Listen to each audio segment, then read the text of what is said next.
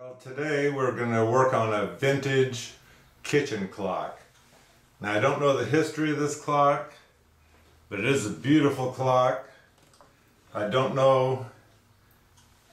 think it's been refinished. It could have been. They used to have looks like a sticker on the back here that told about the clock, kitchen clock. But this is a real fancy one. It does have the peacock in the decal that's on the inside of this clock.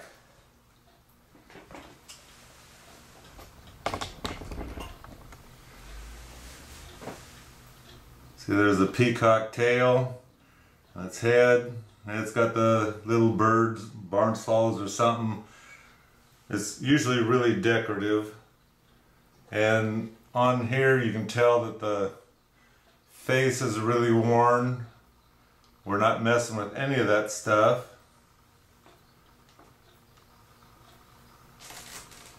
This here, I would say someone's worked on this clock before, as in cleaning it up. It does have a black paper cardboard like backing on the inside here, but just the same. What we're planning on doing is taking this clock and we're gonna take it apart, oil it. After we get it clean, we're gonna oil it and put it back together again. So let's get at her. So the first thing we have in here, there's a little pin in here that holds this washer down, that holds the hands into place.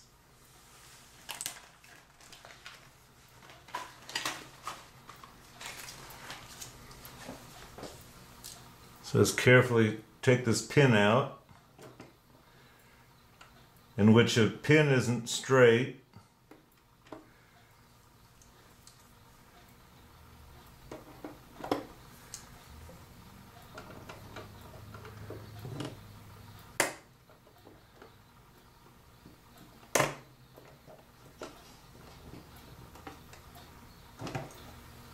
You'll notice this pin is pointy at this end and fatter at this end. It wedges itself in there is what it does.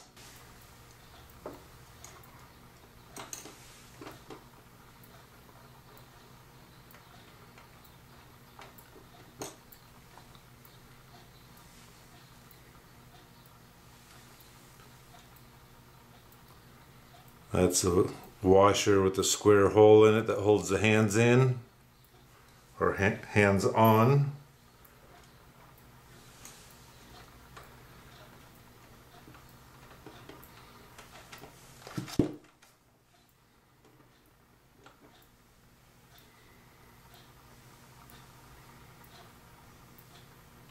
There's a minute hand with a square hole in it.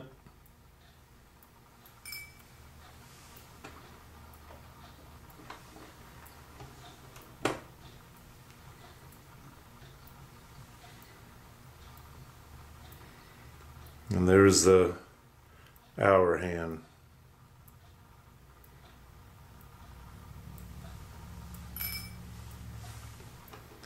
And right here is the part that operates the bonger.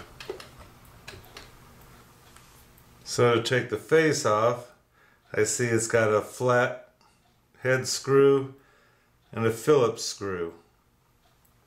So you can tell this clock has been rebuilt or whatever before. So let's get those out and carry on from there. Okay, we got the face off. This here is supposed to be able to pop straight through, but it's hanging up right here on that part. You can see where it comes in to make the alarm work.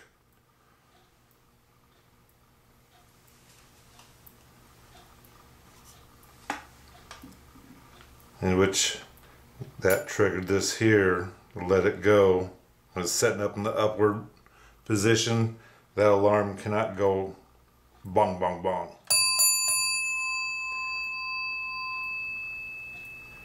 And then when it drops down into the groove, that's when this thing takes off. Of course, this has to be wound separate. So anyway, let's get these works out. There are there should be 4 screws in here, and they're all the flathead screws. So let me get them out and I'll be right back. Okay, now I have the 4 screws out. There's 1, 2, 3, 4. You need to take this wire off that comes down to alarm. And I've already straightened out the wire. So all I have to do is pull it out. And it's free.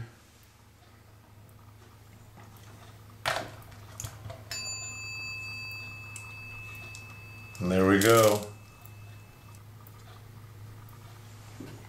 This here counts what time it is, the hour.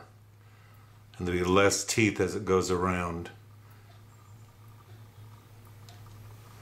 So let's get this in the cleaner. But before we do, I want to loosen these springs a little bit more, and I'll show you how I do that. Okay, I have this tool here that has different size holes depending on which size you have for what the key is. This littler one also fits on there, but we'll go ahead and use it. But anyway, down inside, which I can't really show you, there's a little stop that will catch the gear so it won't unwind. And what I have to do is take 2 hands to really hold on to this thing. Get this over here. To really hold on to this thing so it doesn't take off on me. Check which way it's going to wind. I reach in here, pull that back, and just let it slowly unwind.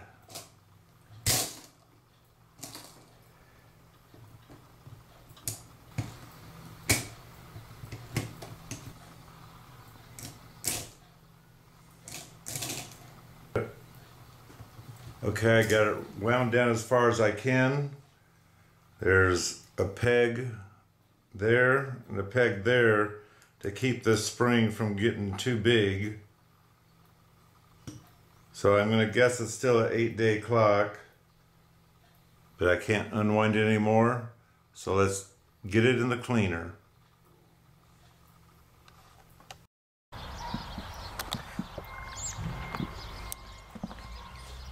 Brought it outside, so I put it in the cleaner. See how dirty that thing looks? Let's see if it'll shine up too.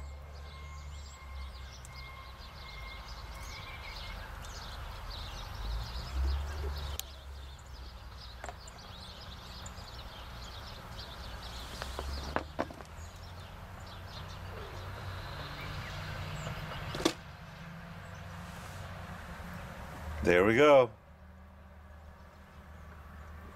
Fills that thing up before all the birds start falling out of the sky. I'll take it back in so it'll be in where it's warm. And in a couple hours or so, we'll take a look at it again. Now I did want to show you that evidently in 1958, this jeweler in Montana worked on this clock. So he's the one that might have redone everything to make it look nice. Normally, when I rebuild these clocks, I usually find them and they look like they just came out of a barn. They're all the finish is pretty much gone on it. I mean, it looked like a clock that you just take and throw in the burn pile. And I'd clean them up, and it's amazing on how much nicer they turn out. Now this one doesn't have what I consider a bunch of detail. It does have the head on here, and it does have the spindles that are nice. It does have this cut out and these bangles, or whatever you want to call it. They're wood, obviously. But it is a fine made clock, but I don't think it is as old as some of my other ones. But just the same, this being rebuilt in 1958, I'm sure this clock's got some age to it. Okay, I'm outside again, obviously, and we're going to pull this out. I hate doing this. This has been cleaning for over 24 hours, or soaking I should say. I'm going to give it a little quick clean here with the brush. Try to get this thing to be a little bit prettier and a little bit cleaner where any one of these gears are.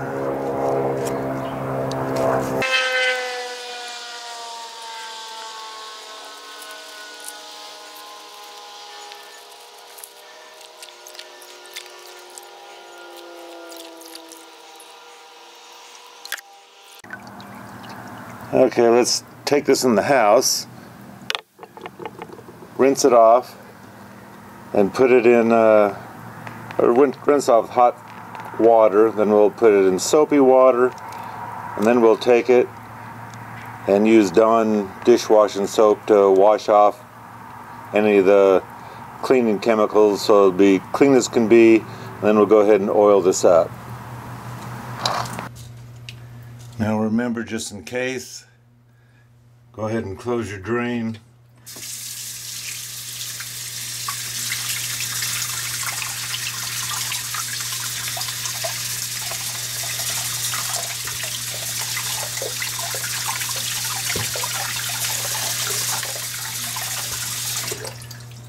And I see I have nothing in the sink, so I'm going to drain this out. Now we're going to add some soap. It don't take much, so we're not filling the whole sink anyway.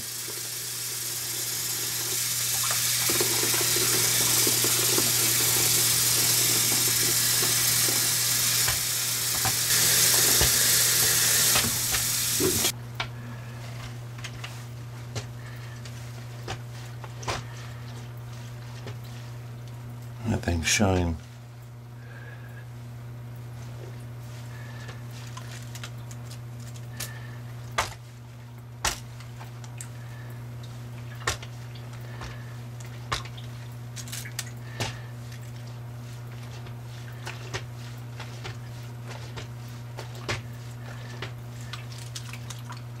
Just move the bubbles out of the way. Okay, I don't see anything in the sink that fell off of here by chance, so let's go ahead and drain it. And then we'll rinse this off with hot water again, and we'll take it in and use a hair dryer on it so we can get it dry right away.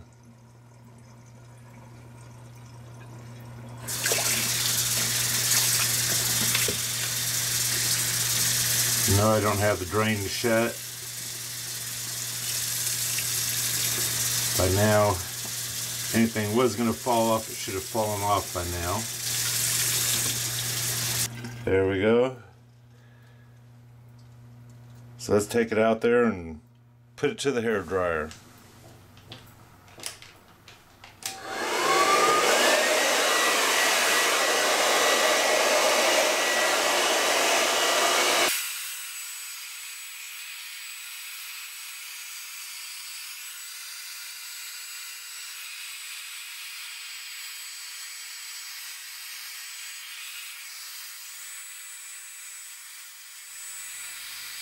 Okay, I got this all clean from outside. I got it washed. I got it soaped and re-rinsed. Used a hair dryer on it. And now I'm ready to go ahead and start oiling it. And this oiler, like I've showed before, this here goes in and out. And it's kind of like a pump that will pump the oil out and then suck it back in. Because all you want is just a little drop on each one of those. Then you want to suck all that water back out. Or, excuse me, all the clock oil back out. So here, we're going to go ahead and put a drop of oil on each one of these.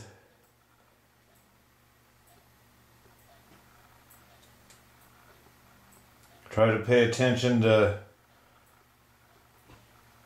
keep them in line maybe if you can, so you know which ones you already oiled.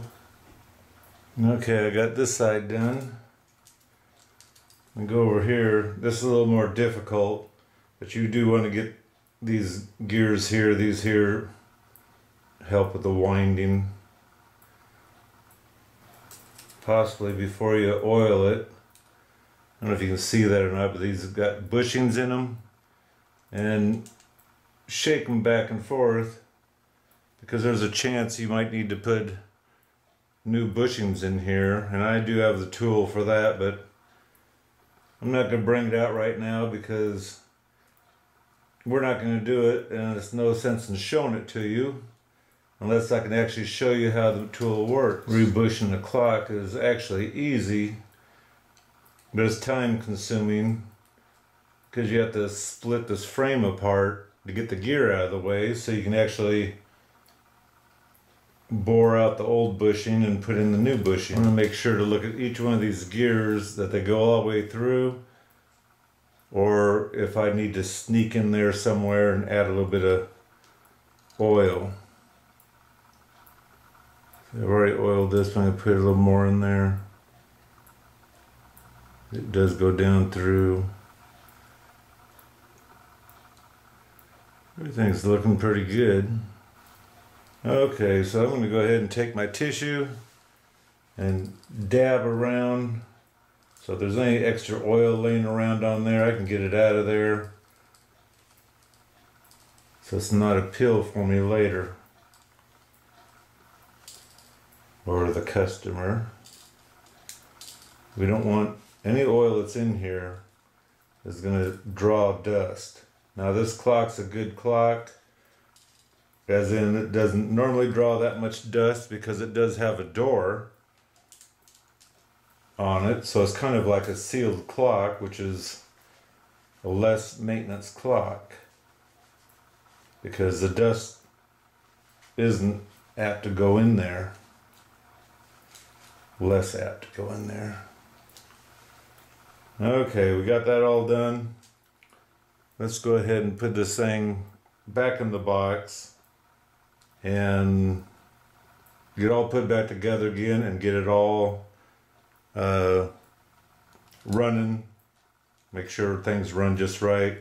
Get our bong, make sure that's hitting right so it's not nasty sounding, but it does, we do want it to work.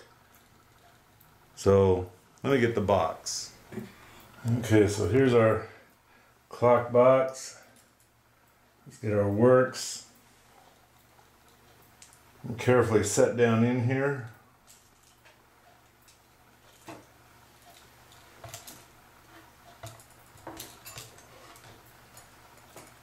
We'll line up the holes.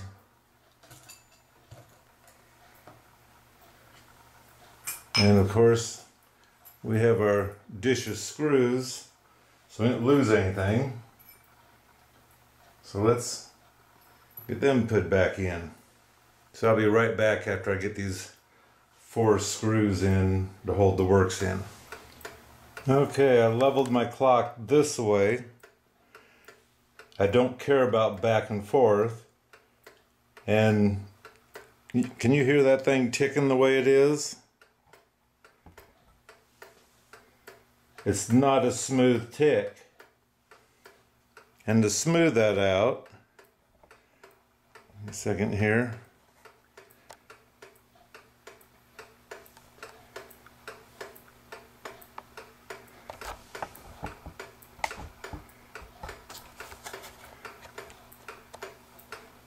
To smooth this ticking sound out, this rod here that goes up to the ticker, you need to bend that just a little bit, either this way or bend it this way to center it better, have it tick, and listen for it. It's supposed to be a smooth tick-tock, tick-tock, tick-tock, not tick-tock, tick-tock, tick-tock.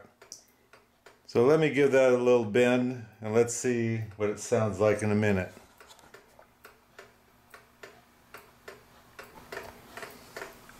How's that sound? What I did is is I grabbed a hold of it up here and I used my finger and I bent it this way just a little bit. Now it's a very smooth ticking clock. There's a chance you have to hold it and bring it back this way, but don't get carried away with this rod, especially don't let it bend up in here too much. You can hold it clear at the top, but don't be messing with this. Use this rod to do the bending. I'm level down here. Don't care about this way. And now I have it ticking like it's supposed to. Sounds like a real clock. So now what I'm going to do is get the face back on with the alarm that sets in here. And we'll talk about that alarm in a few minutes too, after I get this face on, to tell you how to set the alarm on this thing. Now don't forget to put your wire back on that goes to the alarm and get it set. You need to have this wheel on here. It just slides on. You have this gear and that arm has to drop down inside this area for the alarm to go off. So slide it on, like I say, it just slides on. That's all it does. It snugs onto the shaft and goes around with the shaft to make the alarm go off. So actually you can put this on, turn it as you're shoving it in, and it'll go right into place. And to adjust this wire, you have the wire coming out the alarm. You can bend that up and down to get the right adjustment to make this thing go off when it's supposed to.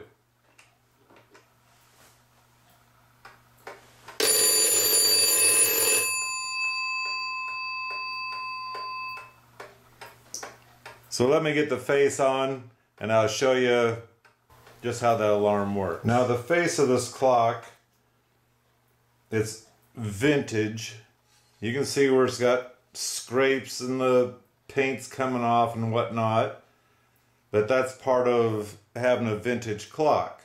Now you can order new paper templates or whatever that you can glue on here, including the center one, so you can have it look brand new if that's what you want, but you kind of take away from the age of the clock. But it depends on what, it's going to be your clock, so you decide what decor you want in your clock. So anyway, I'm just going to set this up here and go ahead and install the screws, and then we'll put this piece back on. Okay, this works isn't exactly centered, so I'm going to keep one screw out so I can get this part inside there, and the alarm part where you see it drop down, I'm going to watch where that little rod is. Let me show you here. This here little rod here, that's what goes down to this alarm, and that's what needs to fall on top of here. So once we get this thing manipulated around, we will have that thing just pop right on here. So let me take this one screw out. I guess I have to loosen that other screw too. And push that on there.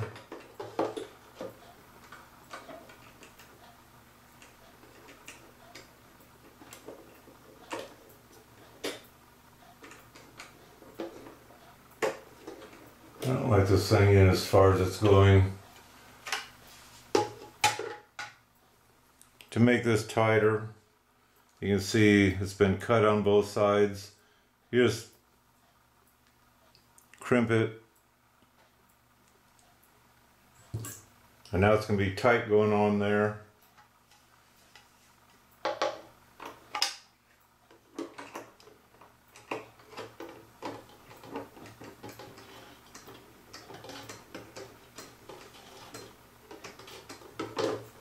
Okay, let's go ahead and put our screws back in here.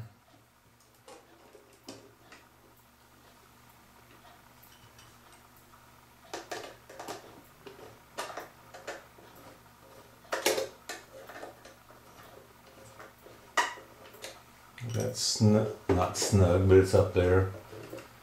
Put this one into place.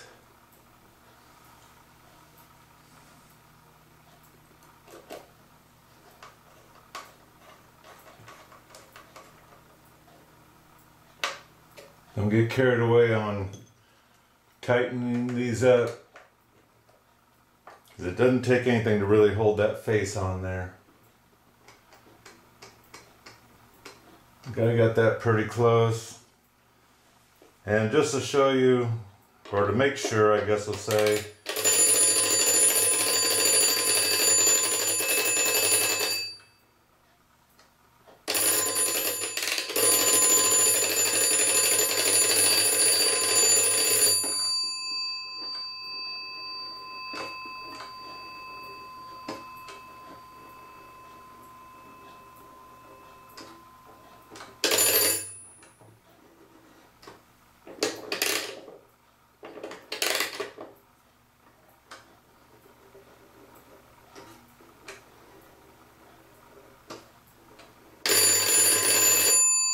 there we go.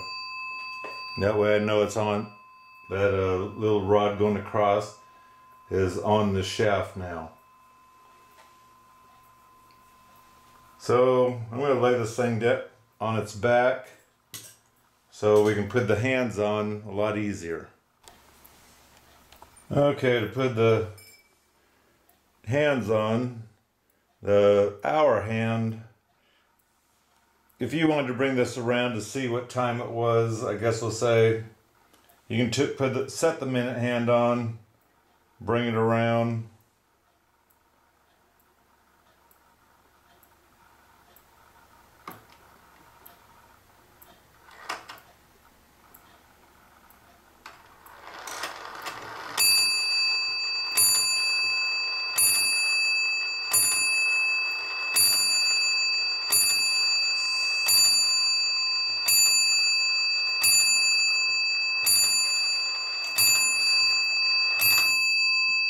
So it's 12 o'clock. So that means I can go ahead and take this hour hand, and let's put it right at 12 o'clock. And then this minute hand, it's got a square nut in it.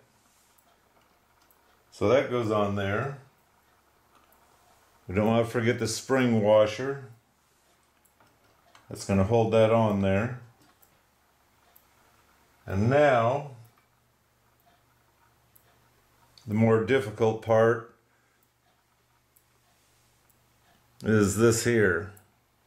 Now this is the point and this is the fatter end, and so we need to slide it in like a sliver into the hole of the shaft. And let's see, let me get my pliers here. Look for the... Let me see where my hole is, make sure. Okay, it's right in front of me. So this is the difficult part, is don't lose the pin. Push down. Get it started.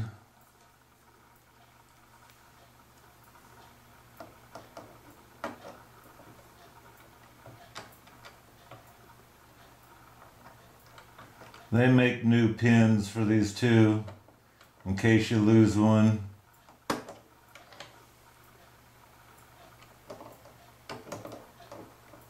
They're usually brass pins. Let me turn this clock a little bit so I can see what's going on this other side.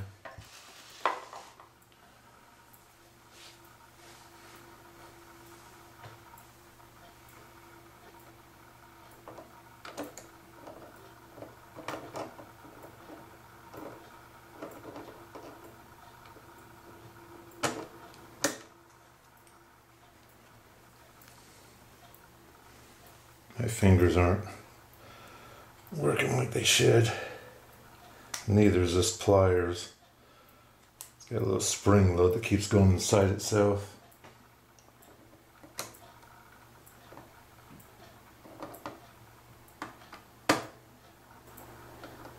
There we go. See that where it came through? Let's see if I can bring this a little closer.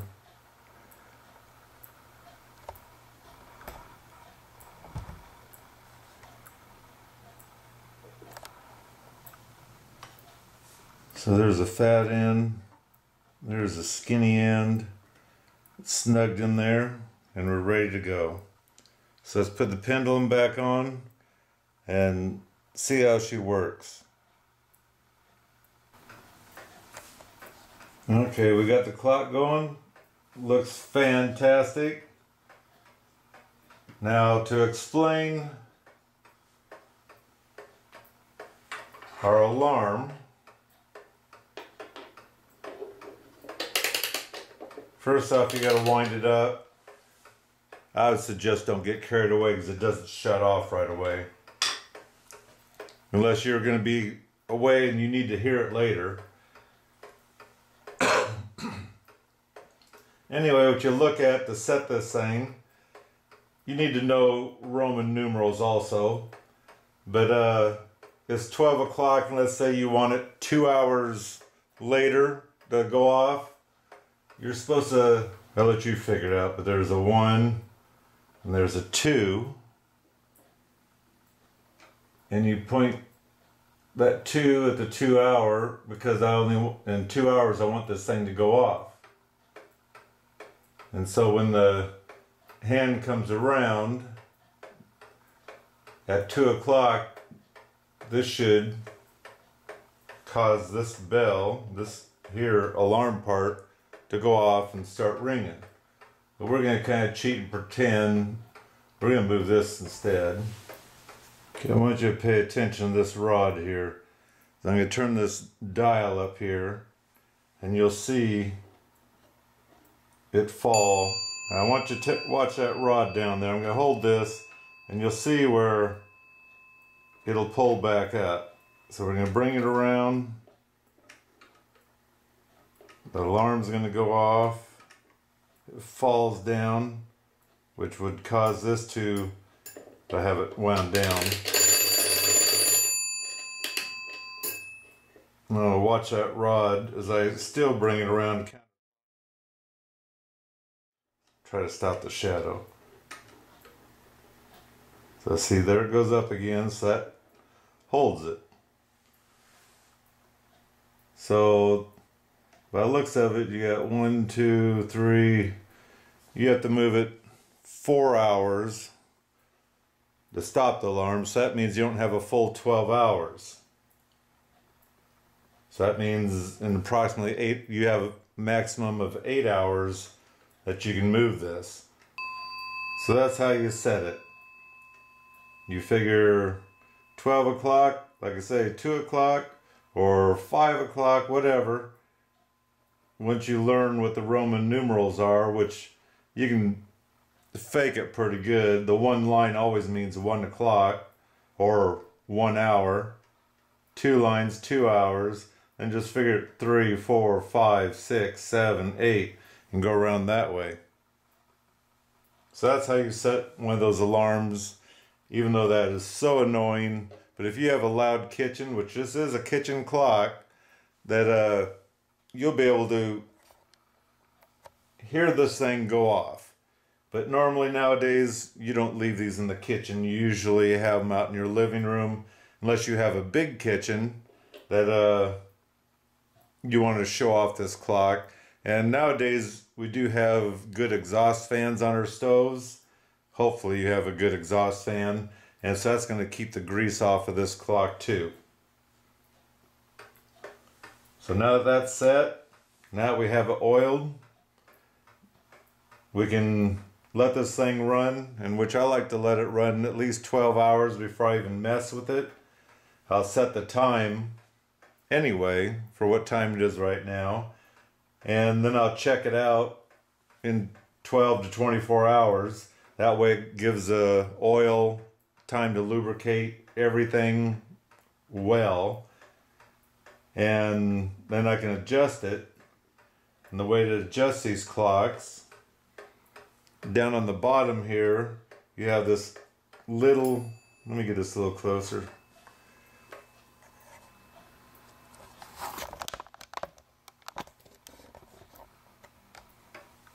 you have this thing here that you can screw, and you screw it, well, I guess they call that clockwise, to get this weight to go up. And the only reason why you're getting the weight to go up is because the clock's running slow and you need this to tick faster. If the clock is running fast, you need to go counterclockwise to bring this weight down and bring the pendulum down, and that will slow your clock down. But like I say, for now, nope, there goes my heater. It's getting cold out here, I guess. But for now, like I say, we're gonna just let this thing set.